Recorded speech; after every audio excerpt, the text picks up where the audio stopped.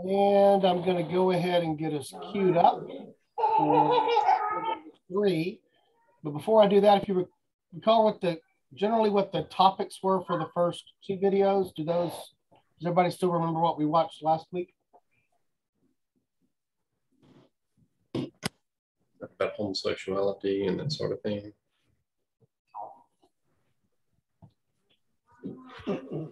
So again, our focus is, this is the Genesis, the first part of Genesis, and the first section was just on the idea of creation in general.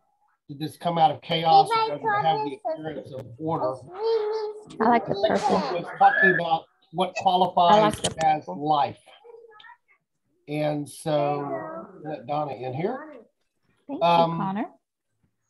So just as a quick review on that, when I say, take it back over there to Papa. If something is alive, what are qualities of something that's alive? Can move independently. That was one of them. Right. Reproduce. Can reproduce. And there's one more I know.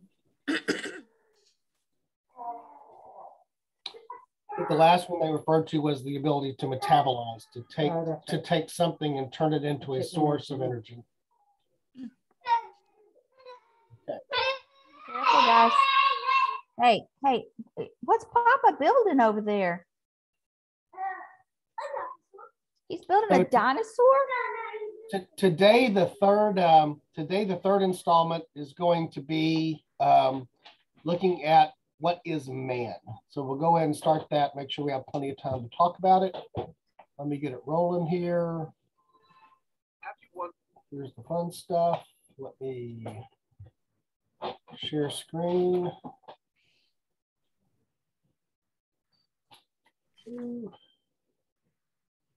Let me optimize the audio for sharing. Let me know when you guys can hear this. Can you see it? Yes. Okay. Wondered, where do we come from? Y'all hear it? Have you ever had trouble wrapping your mind around the idea that the Earth is billions of years old? Or that humans have only been around a fraction of the time? Are humans intelligent animals at the top of the food chain, or are we more special than that? And whatever we conclude that we are, uniquely humans or highly evolved animals, where did we come from? And are we here for a purpose?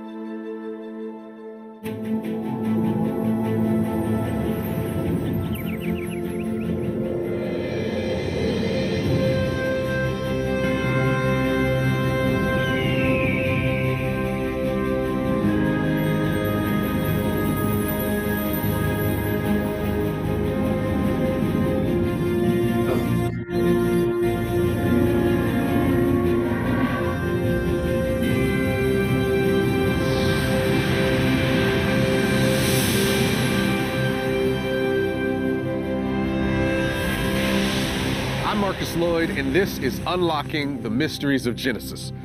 The mystery we want to unlock right now is, where did we come from? Not just you and me, but all of us, humankind. How did man begin? In the last episode, we talked about the origin of life in general and how it developed into more complex forms like plants and animals. This time, we're going to make it all about us. What are we? And how did we humans begin? And what makes us human?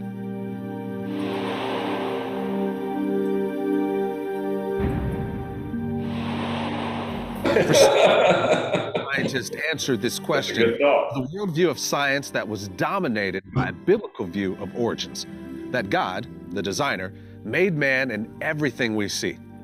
Scientists and theologians were not far apart on their thinking. Often, the theologians were the scientists, and vice versa. In the 19th century, that began to change. We've all heard of Charles Darwin's book on the origin of species. In it, Darwin argued for evolution of life from simpler forms to more complex ones. But he stopped short of saying that apes evolved into people. 4 years later, in 1869, Thomas Huxley took that step It suggested that mankind also evolved and came from lower-level primates.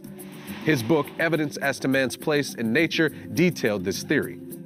His central thought was that anatomical similarities between humans and apes made evolution likely. Then, with that line of evolutionary theory already crossed, Darwin wrote his own sequel, The Descent of Man, now applying evolution to humans and contending that humans evolved from primates. From these authors came the basic assumptions of evolution. First, that all of life evolved over long spans of time. Second, that any differences between us are the result of natural selection and some adaptations and mutations along the way. Finally, that similar design means that we must have a common ancestor. We would expect that if we all came from one common creature way back when, then those creatures closest in line with us would have similar anatomy. So, let's see if that's what we find. It was Huxley who looked at the similarities between humans and primates, which everybody else, in addition to Huxley, was seeing as well, and assumed that because we were most similar to them, therefore we were probably most closely related to them, and that notion has been perpetuated right up to now. We find that, yes, of course, chimpanzees are bilateral animals. They have 2 arms, 2 legs, 2 hands, 2 feet, that sort of thing. But there is a lot more specific details that separates us from the chimpanzees. Today, we have more sophisticated ways of determining the genetic makeup of an organism than by merely observing its external traits. Mapping of the human genome started in the 1990s. By 2003, researchers reported to have completed sequencing on the entire human genome, as well as some plants and animals. Genetic research continues today, and geneticists and other scientists are discovering new ways to apply this information to everything from disease therapies to genetically modified food crops. Although our understanding of how DNA works is growing exponentially, the basic principles of genetics are still the same. DNA is a macromolecule found in the nucleus of nearly every cell of every living thing, and it tells the cell what function to play. The DNA is packed tightly together into large units called chromosomes. Inside the chromosome is the heredity information that is passed from generation to generation. This information determines your physical attributes, like your hair color, how tall you might grow, your ethnic characteristics, even whether you will lose your hair. And on the most basic level, your DNA carries the information that determines what kind of organism you are. The key to what we are biologically, whether we are a person or an amoeba or a chimpanzee or a gnat, is written in the DNA. It's the blueprint of what we are. You may remember from science class that a DNA molecule has a double helix structure that looks like a twisted ladder. The ladder's rungs are made from 4 nucleotides known by their initials G, A, T, and C. They pair up with each other all along the DNA strand. An easy way to think of it is this. The DNA strand is made up of these 4 letters. Those letters make up words. Those words make sentences, and sentences, paragraphs. In this case, genes are the sentences and chromosomes are the paragraphs. The letters and the sequence of the letters are what determine what the organism is. From these letter combinations, you can make something complex like an encyclopedia or a human. Or you can make something relatively simple like a stop sign or yeast. When a geneticist sequences the genome of an organism, the result is an extremely long chain of letter combinations. So, when geneticists are comparing the DNA of 2 different species, they are comparing where these letters match and where they don't. So, if Huxley and Darwin's theories from the 1800s are correct, and we all have evolved from a common ancestor, today's scientific evidence should corroborate that humans and their animal ancestors share similar DNA. And that's what some scientists say they find. So there's a very common belief out there that humans and chimps have evolved from a common ancestor. And so many times even humans are considered primates. Okay? And the reason for that is they say, well, you know, if you look at the DNA, humans and chimps are 98 to 99% similar. That's what you hear in the media. That's what you hear by many scientists, unfortunately. But it just is not the case. Everyone hears that the chimpanzee genome is 98 to 99% similar to human. But what does that mean? Well, this is an area I've been researching for the past 4 years. And the one thing that I've found out is that these estimates are based on isolated segments of DNA that we share with chimp that are very similar. It's not based on the whole genome.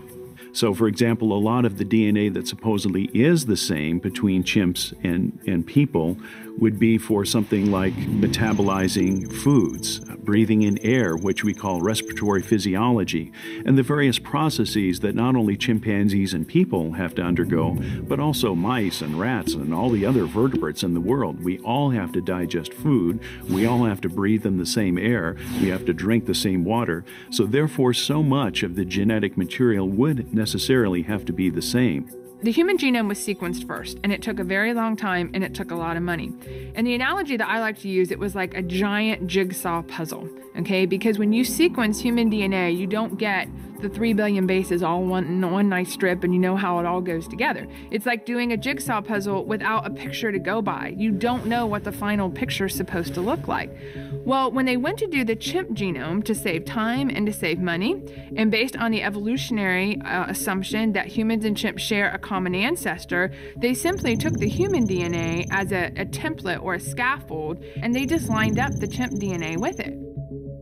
Now, is that really how the chimp DNA goes together? We don't know. And so there's just no evidence to support that humans and chimps share a common ancestor. There's 900 million DNA letter differences between us as a species and chimpanzee as a species. It's a huge difference. At 1% of our sequence, we're 98% similar. Well, overall, we're 70% similar, and practically that means 900 million letter differences between us and our supposed closest evolutionary relative. And the differences are too vast for evolution to work, for us to evolve from a chimp-like creature or a primate. It's just not possible. The genomes are that different. So perhaps the genomes of chimpanzees and humans are not as close as we're led to believe. And as to those comparisons in anatomy that led Huxley and Darwin to contend that humans evolved from apes, let's take a closer look at the evidence. Humans and animals have a lot of similarities, there's no doubt about that. But there are also a lot of important differences between humans and animals, and particularly between humans and chimpanzees. There are a lot of physical differences, which you can see in external anatomy, the body hair, the ability to pick and grab things with your hands. The humans have a specific muscle in their forearm which gives them a unique capability to manipulate the tip of their thumb, which a chimpanzee doesn't have. And because we have that ability, we have a lot more creative ability with our hands. Why does it matter if genetics proves that modern man evolved from chimpanzees? When it comes down to it, it's the difference between believing that humans are complex animals versus believing that humans are humans. It's not just the external physical capacities that you see that make us different. Clearly, there is a major difference between humans and chimpanzees, and let's just jump to some of the obvious ones. Humans put men on the moon. Humans build hospitals.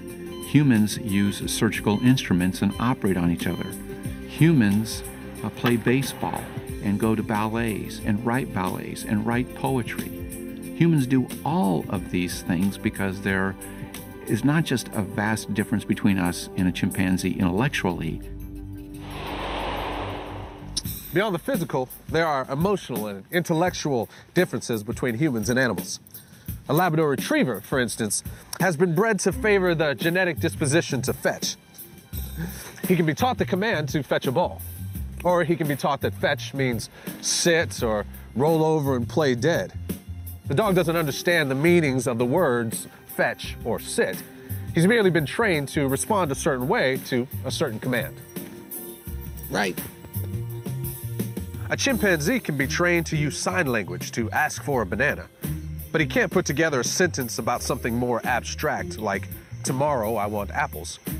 An African gray parrot has a vocabulary of up to 3,000 words, but the parrot is mimicking sounds. She can't construct meaningful, complex sentences from those words.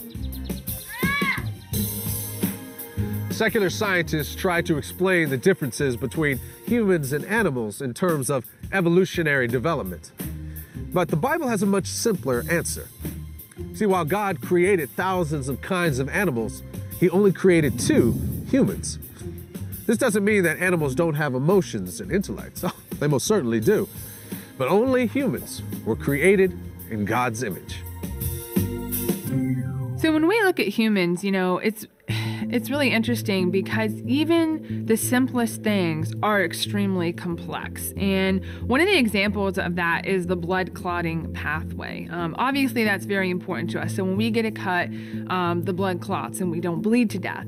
And when you look at how that happens, it's a chain reaction, so to speak, of many, many different proteins, or what are called factors, that are involved, that the end result, one kind of activates the next one, which activates the next one, and the end result is a blood clot. So by definition, the blood clotting system or the blood clotting pathway is irreducibly complex because it's made up of many different parts. And if even one part is missing, if even one factor is missing, blood doesn't clot. Those types of systems, those types of complex biological systems or irreducibly complex systems are very hard for evolution to understand how those things came about, because all they're really left with is mutation and natural selection. Those are the main mechanisms for Darwinian evolution. And natural selection, well, it only selects from what's there. It can't create anything either. It can't account for the origin of novel things or new things. It can only select or cull, so to speak, from the proteins or DNA or whatever it may be that's already there. So random mutations and natural selection, they can't do what evolution needs them to do. Well, as Christians, it should really matter what our view is on the origination of human beings, whether we evolved from an ape-like ancestor, as is told in the evolutionary story, or whether we believe what the Bible tells us. Now, I want to make one thing really, really clear, and that is the difference between human beings and animals does not boil down to biology. We are not just more sophisticated animals. Humans are humans, and animals are animals. That's not to say we don't share many characteristics with the animals on this planet. Our bodies are similar in many ways. Most mammals have 2 eyes, 2 ears, 1 nose, and 1 mouth, because God created that design for functional efficiency. But sharing similar features doesn't mean we're related.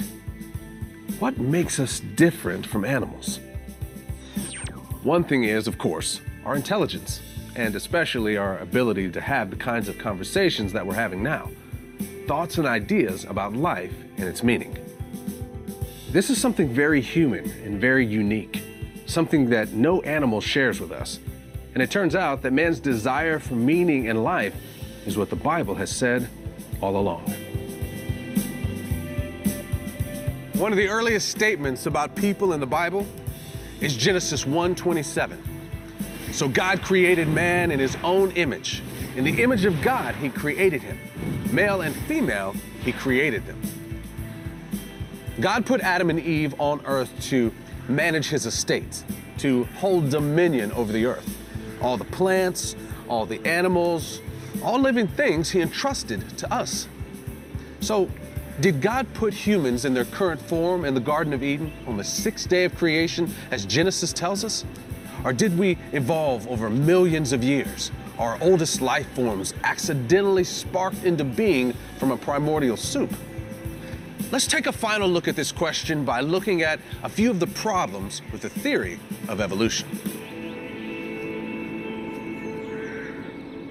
3 points to remember as it relates to evolution. First, none of the major steps of evolution have ever been recapitulated in the lab. So whether we're talking non-life to life, or that first molecule to the first cell, or a bacterial cell to an animal cell, or single cell to multicellular creature, or jellyfish to something with a backbone, fish to land, you name it, any of those big transitions. Never been recapitulated in the lab.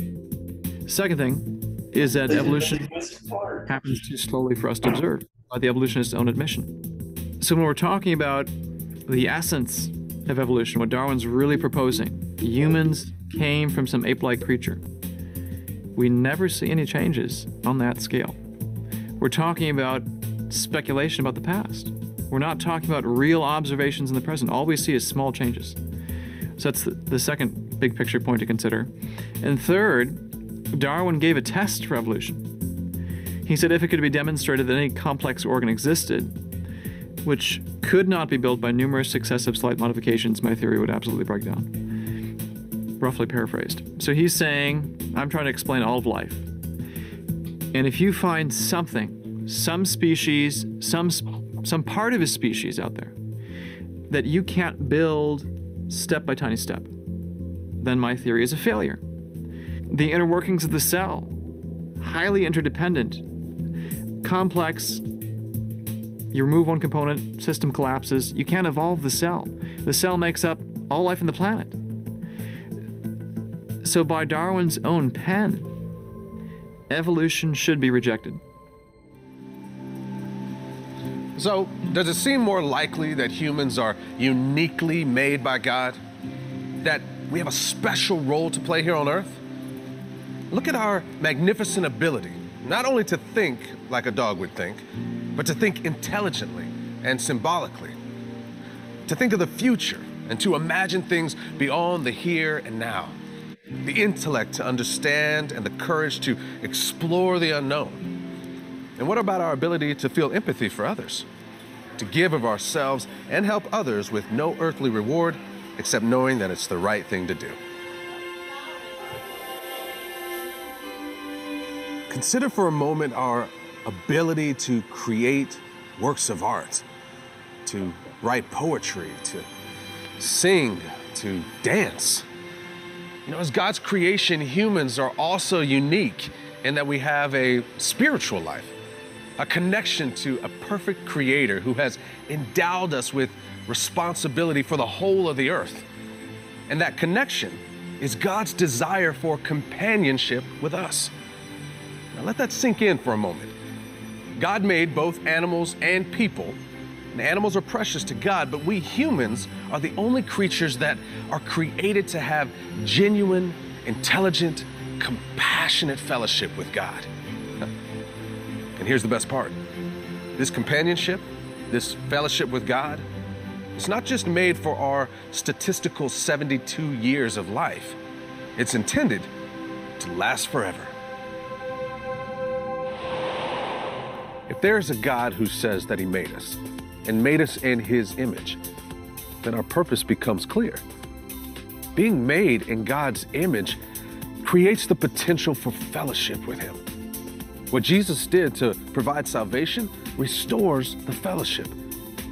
The Bible says, but God demonstrates his own love toward us in that while we were still sinners, Christ died for us. Romans 5:8. That's the source of meaning now. And it opens up an eternity that has a resolute future. I'll leave you with this. The Apostle Paul wrote to the Philippians the very same idea. For it is God who works in you, both to will and to do for his good pleasure. Doesn't that excite you? For his good pleasure. We bring God pleasure. Doesn't that boggle your mind? That's why he wants to be with us. And this should encourage us to soar in this life, empowered by a genuine relationship with God as part of his purposeful design that gives each of our lives meaning. And the key to understanding this, and even more, is to dig deeper into our origins, turning over every bit of evidence. Next time, we'll turn over the fossil record and see what mysteries we can unlock there. Until then, I'm Marcus Lloyd, and we're unlocking the mysteries of Genesis.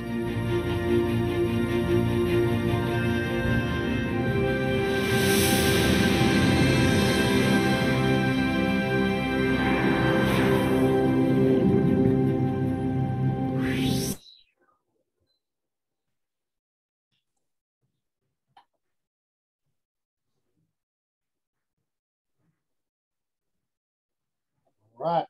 Thoughts, questions, comments?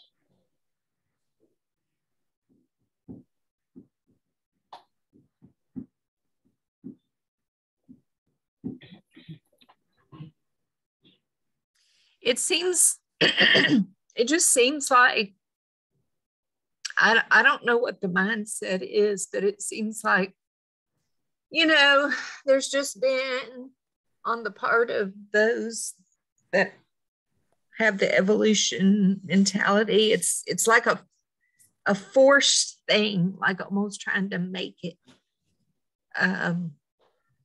without thinking about all of what they just talked about.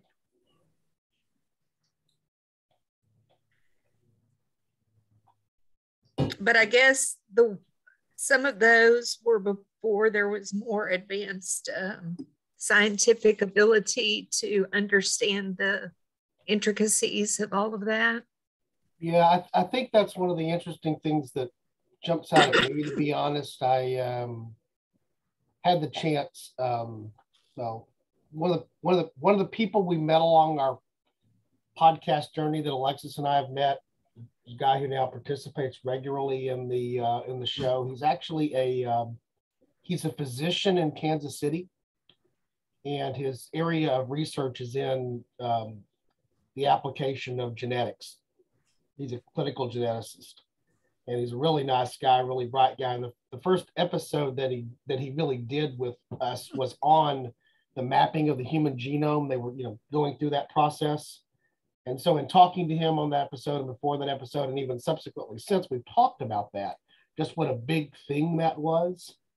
And the thing to realize is, as was mentioned there, that happened in the 1990s and took until the early 2000s. And in some way you would argue that it's still going on. It's still going on. Yeah, there's like, I think if I remember the number that Eric told me, there's like 180 to 200 base pairs that are still just elusive.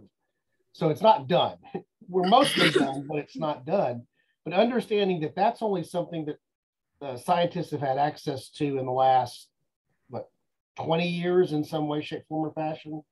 Go back to the recognition of DNA, the double helix, the click, and I can't think of the other guy, scientist's name. That's what, the 1940s, 1950s.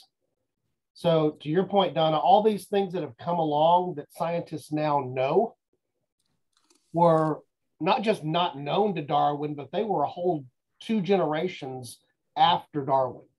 Yeah. And, what he was observing external things. Right.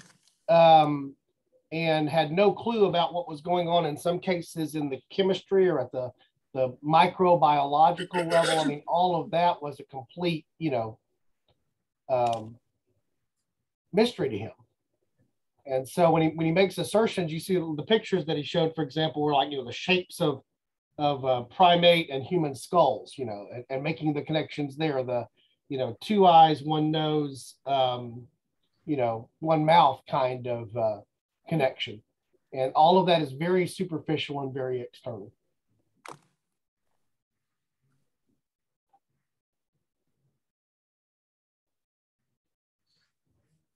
Have you done any research, or is he going to go into the Cambrian period next time? Have you advanced your studies on this particular topic to that point?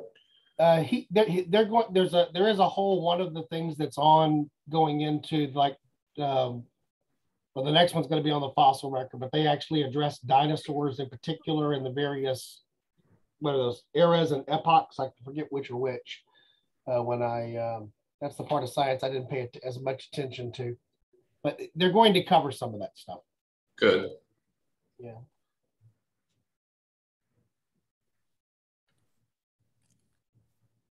And as far as I know, science has no idea how life began. They cannot create it. They have no idea. Right. In fact, that was actually talked about a little bit last week in the first one that we did, which was, in fact, one of the more common theories now, because they can't justify anything else, is it just came from somewhere in space. And so Yeah, that's the multiple universe concept too. You know, eventually you got to come down to how did it happen? Right. This universe, the next universe, 50 million universes, you know, how did it happen? Right. I agree. And to me, that's the, you know, one of the interesting things about that, you know, just conceptually is they don't know. So they put off to some other unknown as long as that unknown is not God. You know, it could almost be any unknown as long as the unknown to them is not God. Which I think right. is an interesting part of that. And that brings us to, in my view, why? I'm going to be dealing with an atheist friend of mine before too much longer, within this month or next, in reference to, he's convinced that I'm totally and absolutely an idiot and they have no idea what I'm talking about. And that may be true to some extent, but I began to wonder. I gave him a whole bunch of books and references. He wanted the scientist that would explain my position, and I gave him all that information. But I came to the conclusion some time ago that he really doesn't want that. I think he really wants to be, he wants to be known. He wants to have somebody pay attention to him. I guess that's what I'm trying to say. I don't see that he has any really good logic. He's very bright, but I don't see that he's fighting off the concept of God because of science. I think it's just because I'm not so sure he wants that concept. Yeah, you have to, once you acknowledge his existence, you have to acknowledge several other things. Exactly. That you're subject to them. That's right. Right. And there are boundaries, and I'm not sure that some of them want to explore those boundaries or have boundaries, rather. There's a term that's come up in this. It came up in a couple of the videos last week. I know it will continue to come up because it's an important part of this discussion. Did everybody hear the term irreducible complexity? Right. Yeah. Just want to talk about that for a second, just to make sure everybody has a good grasp of that. By the way, good morning, Diana. I forgot to say hello when you logged in. I'm glad you're here. Good morning.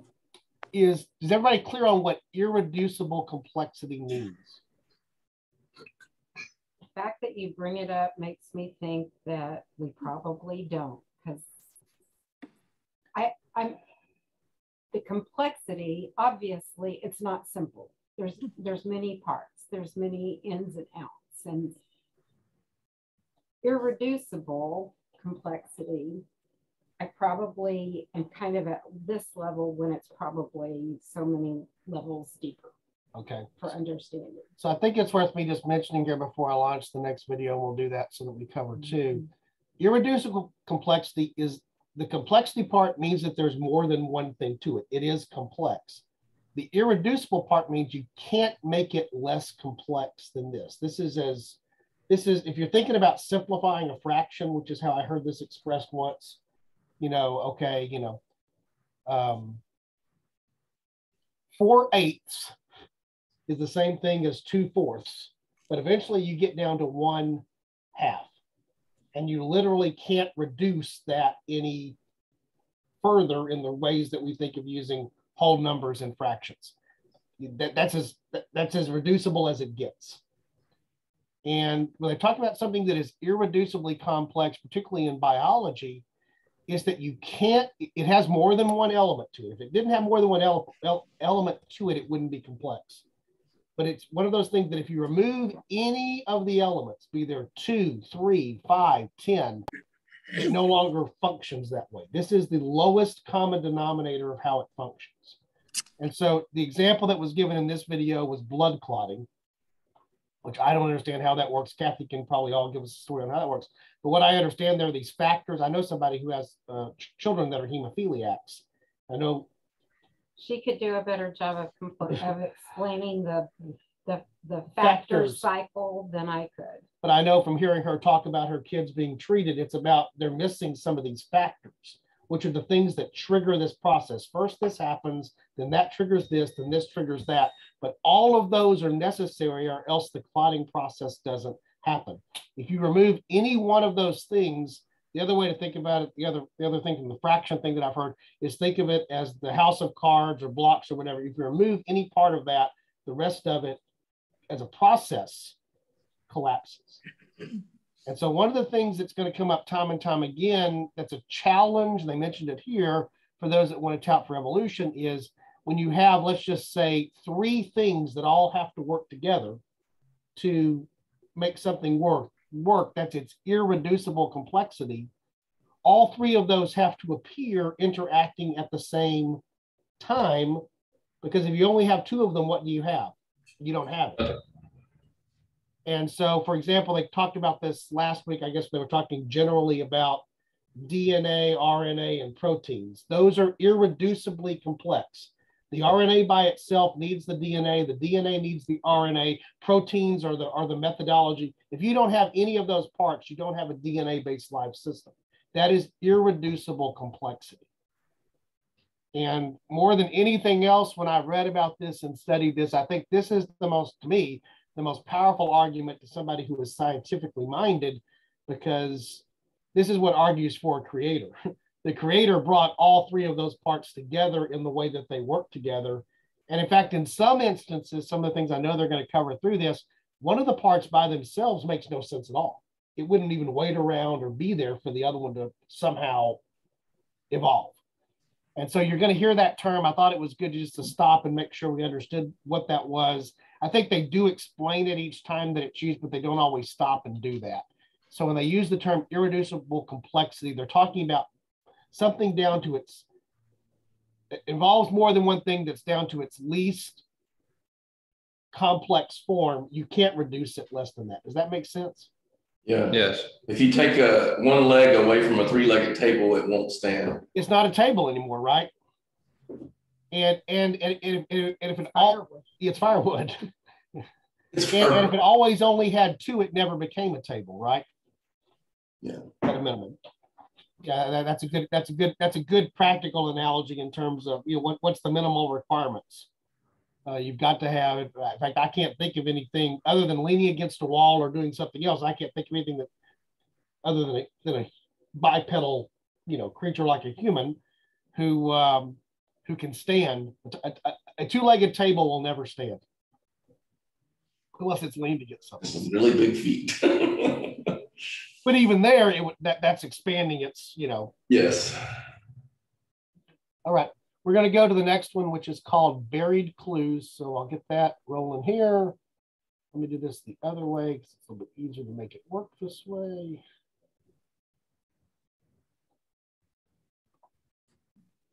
The beauty, the history of the earth. What secrets lie beneath its surface? What clues has it left about its past, about our past, about where we come from and how we got here, and when? Fossils are the only hard evidence that can help us understand what life existed in the distant past. Could the stories we've been told about the distant past be a miscalculation? More importantly, why does it matter? What do the remnants of the past tell us about the direction we are headed?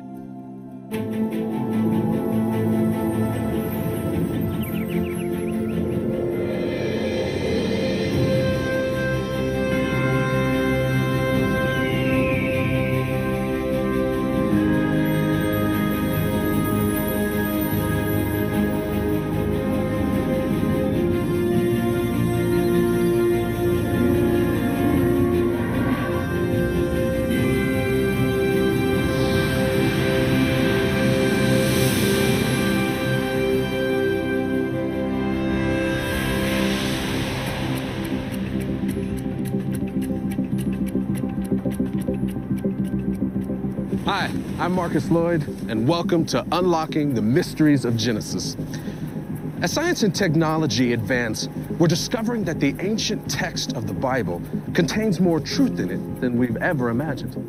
In this series, we examine the evidence from geology, astronomy, biology, and other fields of science to see if the data supports what the Bible says about our origins. But where besides the Bible do we find answers for the really big questions? Ones like, who am I? What am I? How did I get here? Can science really provide answers to the deepest questions of life? Well, there is a way of digging up the evidence and finding the truth.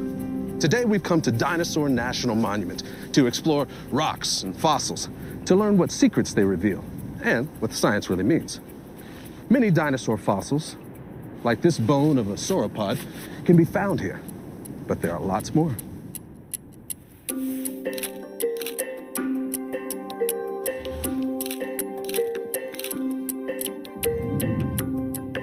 In fact, dinosaur fossils are so abundant here that this exhibit hall was built around a huge rock wall containing approximately 1,500 dinosaur bones. Let's check it out.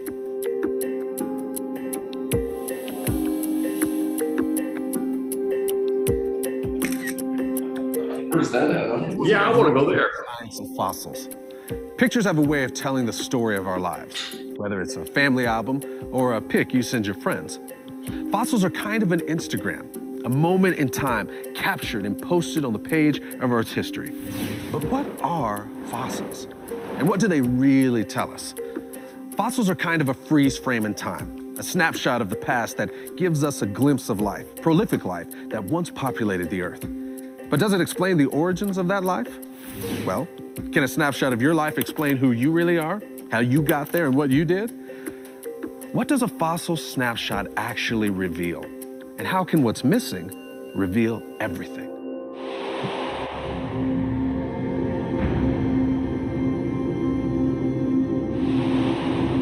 Is somebody wanting to know where this is? Yes. It's in Utah. Okay. Field trip, Sunday school field trip. Sounds like a field trip.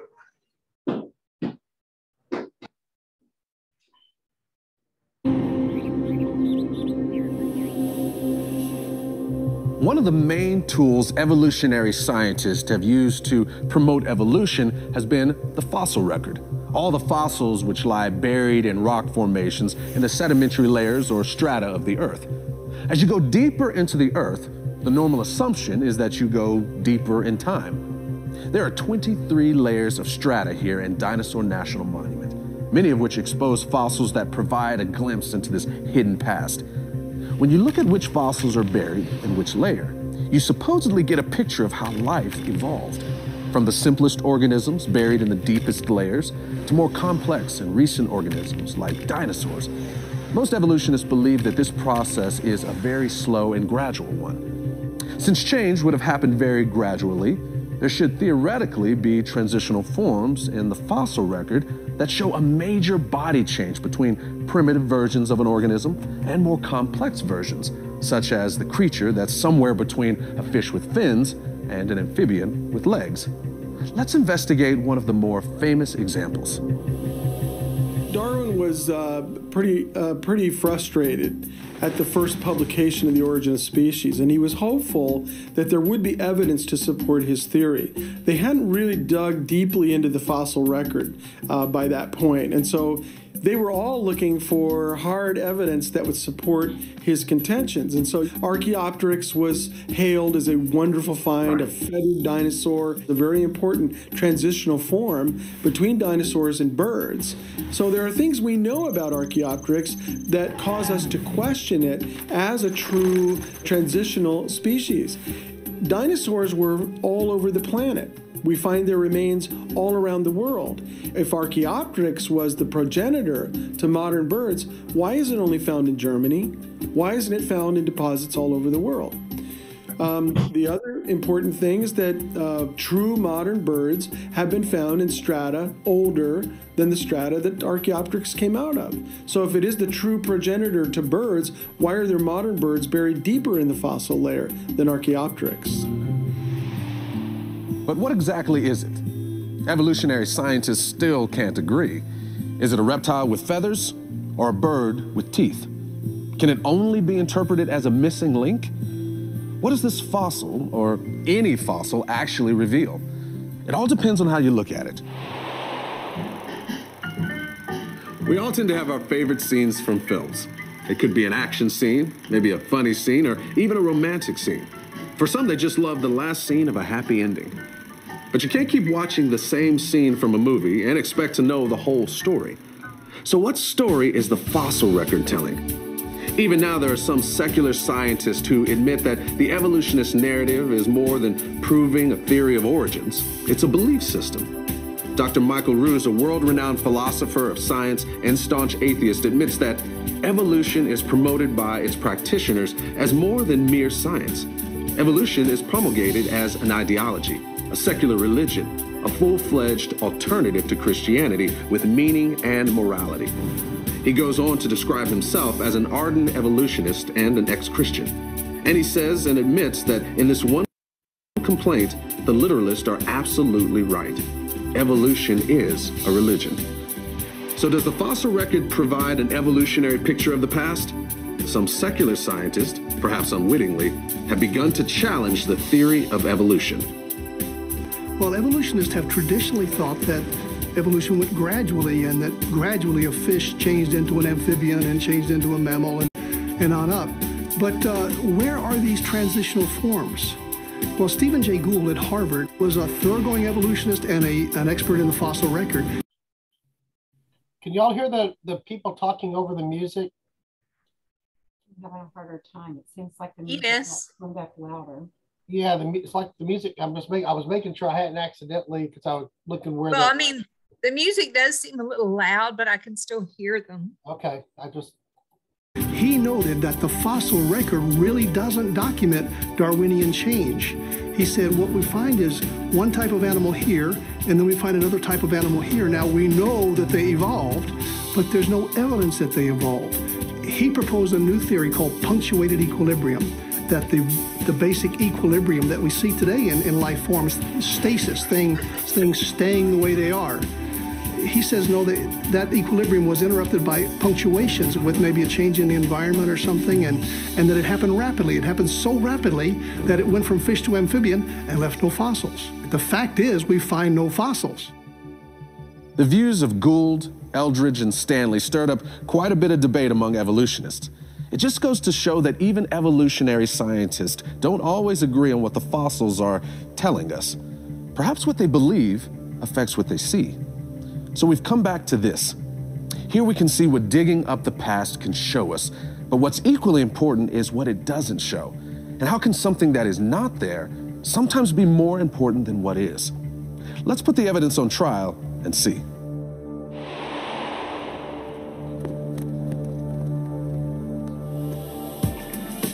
When lawyers enter a courtroom, they're required to do one thing: fully present their case before a jury. When a jury is sequestered for deliberations, they're required to come to a decision based not on their emotions about the case, but on one question: what does the evidence show? So let's step aside from emotional arguments about science and religion and just take a look at what the facts show and what seems the most logical. Let me present Exhibit A, diversity. The evidence indicates a tremendous diversity of life. Thousands upon thousands of examples of fossils, all preserved with few, if any, sign of decay. How could this happen? Dead animals don't usually turn into fossils. So what forces could have created such near perfect preservation? Well, a very rapid burial of these creatures. So rapid that they don't even have time to decay or end up as a scavenger's dinner. When we look at the evidence, what else do we discover? Exhibit B, stability, or stasis, as scientists call it. There is fully formed, prolific life captured in the fossil record. Life that shows complexity and completeness. And it's a record from which, strangely enough, the transitional forms of life are missing. Amid all that diversity and complexity, there is no undisputed evidence that shows one species transitioning into another. It seems that what the fossil record doesn't reveal could be just as important as what it does. Let's suppose we want to prove there's been a murder, and we come before a judge looking for a guilty verdict. Well, before you can even come to trial, you have to have actual evidence that there's been a murder. But what if you had no body, no murder weapon, and no witnesses?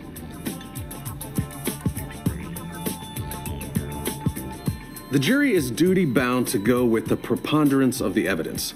If there's no body, no weapon, and no witnesses, the jury would most likely conclude no murder. The case would be dismissed. You see, the evidence we don't find in the fossil record, like decay from exposure and transitional forms, is every bit as important as what we do find. Just like the jury in our dismissed murder case, scientists are also called in to follow the evidence.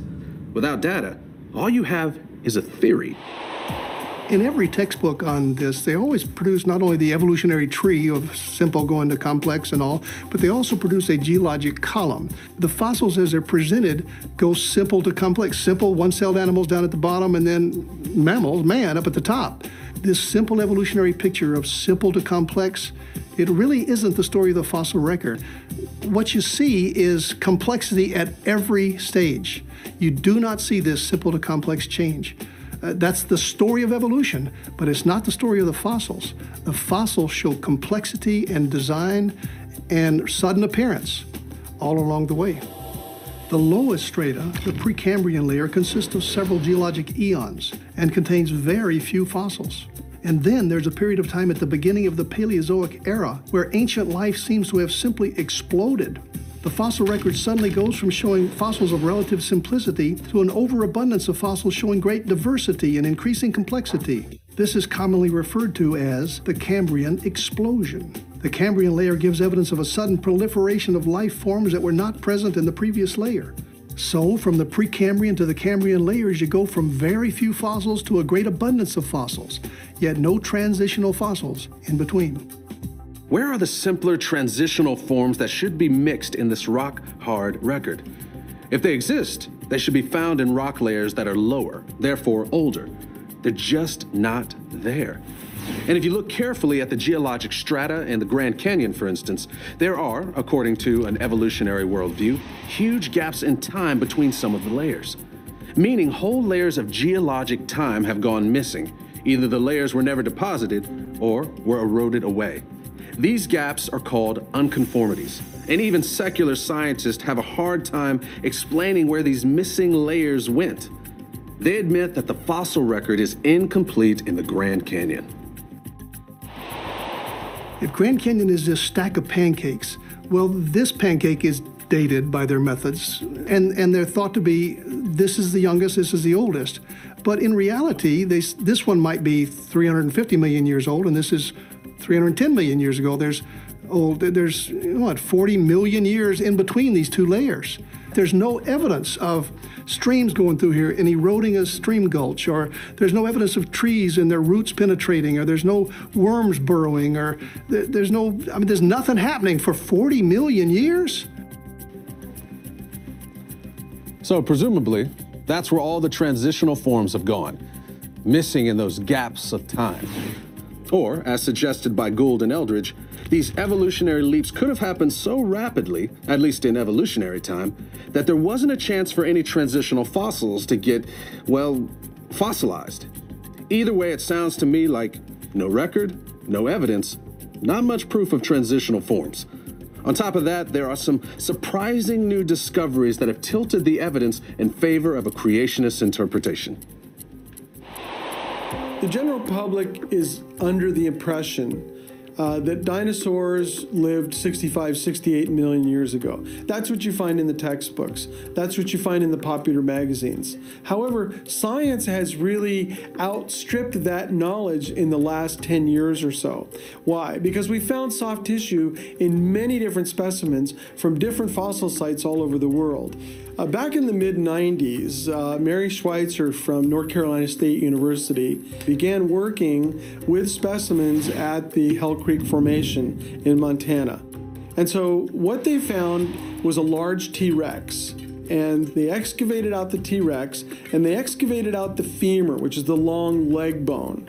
And she soaked it in a weak acid called EDTA. And what that acid does is it dissolves away the bone mineral, and it leaves whatever's inside that bone undissolved. And in this case, she found soft tissues. And the tech who did the dissolution for her pointed out I'm finding soft tissue. I'm finding something that's not characteristic of very old bones. And in this case, they think they're 68 million years old. So she had the tech repeat the experiment over and over and over again. And each time it produced this soft tissue. And what she found was actual blood vessels inside this femur that was fully mineralized and encapsulated, which would have protected those soft tissues over deep time. And she found what looked like red blood cells. So using this immunohistochemistry, very sophisticated experiments, she proved the existence of these original biomolecules and biomaterials that go back to the original dinosaur. About 5 years ago, the Creation Research Society decided to mount a new project called iDino, the investigation of dinosaur intact natural osteotissue or bone tissue. And so we designed this project to go out and find dinosaur bones in the digs, in known fossil digs, to bring them back to the lab, to decalcify them, to put them in that weak acid, dissolve away the mineral, and see if we could find soft tissue inside the bones. On our last day, with only a few hours left, we found the largest Triceratops horn that was ever found on this ranch in the Hell Creek Formation. About 45 inches long, about 9 inches in diameter, and it was buried 3 feet below the surface. We did the decalcification experiment, and what we found is really different from what Mary Schweitzer found. She found individual cells floating in the solution after she decalcified the bone in this weak acid. We found entire sheets of soft tissue. But we thin sectioned this, and we found entire stacks of osteocytes inside this thick sheet of fibrillar bone material. So the question is, how do these very delicate, very specialized molecules and proteins survive 68 million years? Wait a minute. Soft, flexible tissue from dinosaur bone? Now, how's that possible? According to the theory of evolution, dinosaurs walked the earth over 100 million years ago. Could soft tissue inside a bone really exist for that long?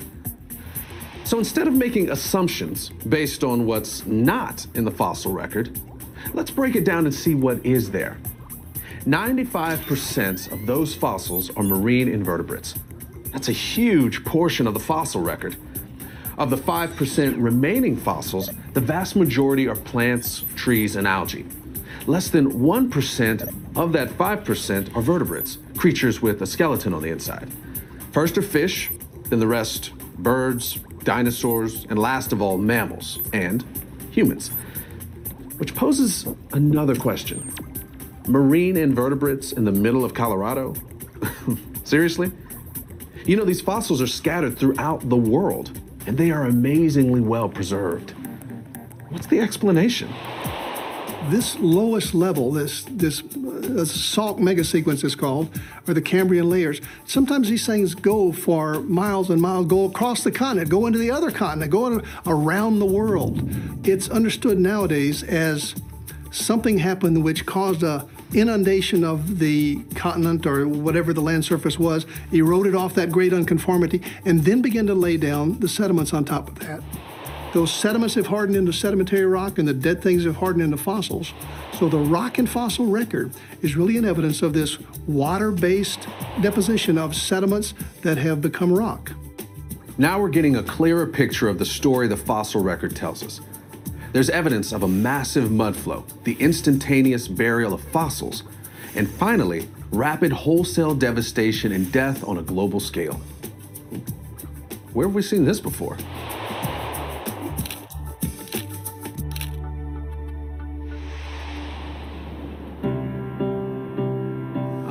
Yes, beautiful.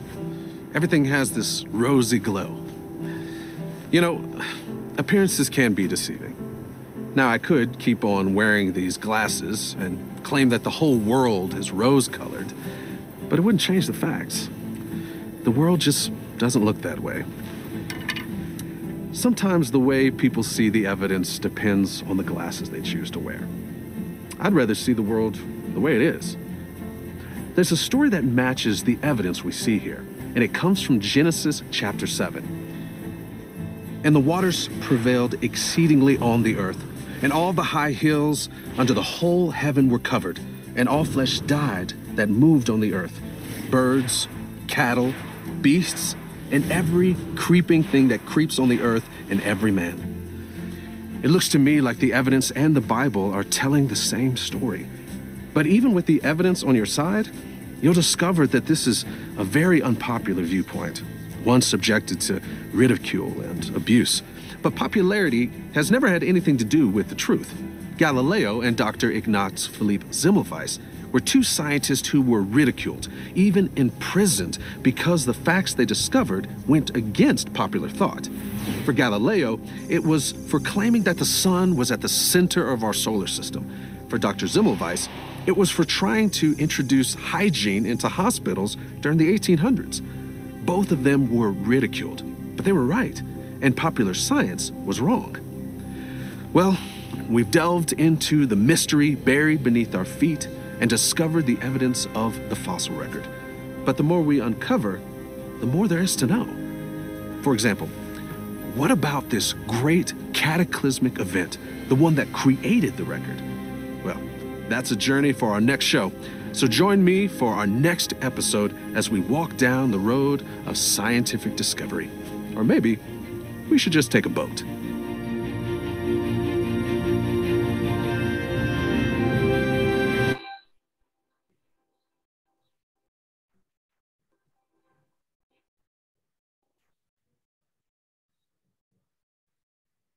We're a little tight on time, so time for a quick question or two, and then we probably need to pick it up next week.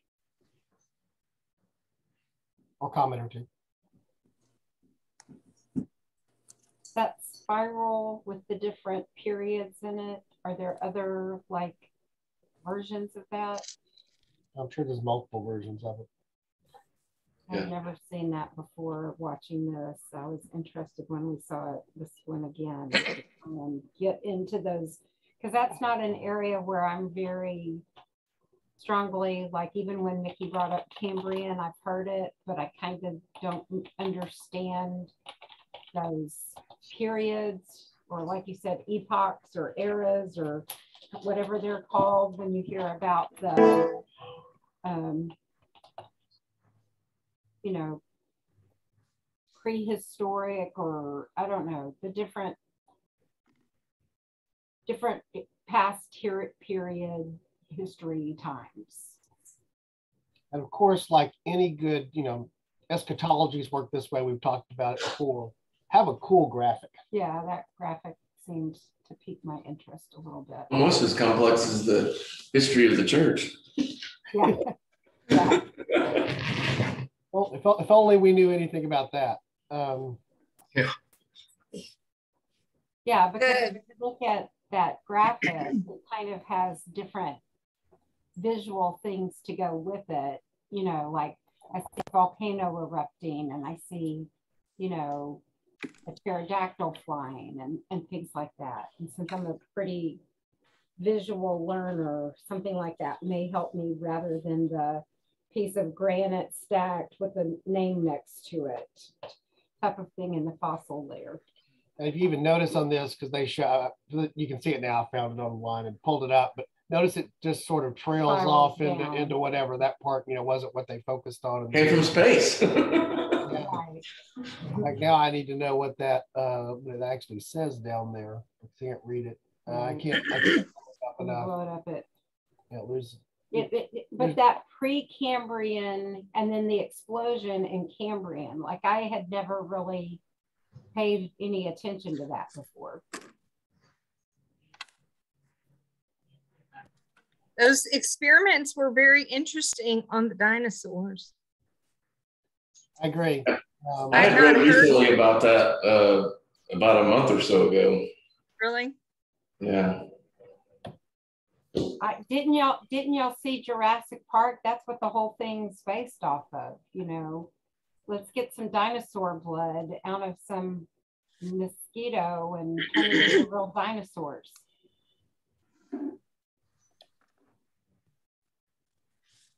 Mosquitoes trapped in topaz and amber. Sorry. Hammer, yeah.